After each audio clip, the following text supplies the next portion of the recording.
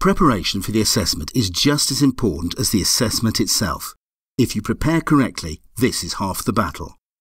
Firstly, make sure you know which site you're going to and the name of your contact.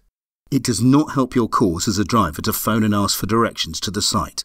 However, your branch will be able to help by printing a map if needed.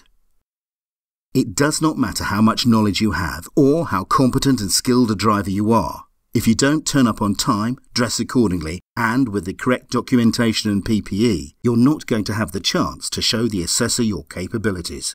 Before attending, refresh yourself with the Highway Code, EU tachograph regulations, and Working Time Directive. You will be asked questions in some format on all these.